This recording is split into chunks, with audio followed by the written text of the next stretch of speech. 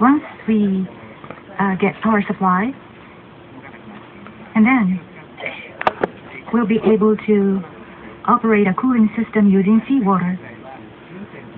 But the Tokyo Electric Power says the pumps were doused with seawater and need to be repaired. The power company plans to use makeshift pumps to connect to the system.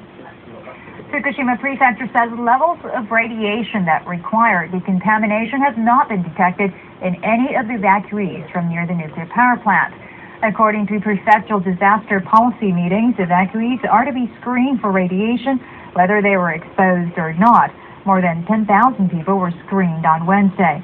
Despite the fact that some had to brush off their clothing and shoes, no one has so far required a total decontamination yet.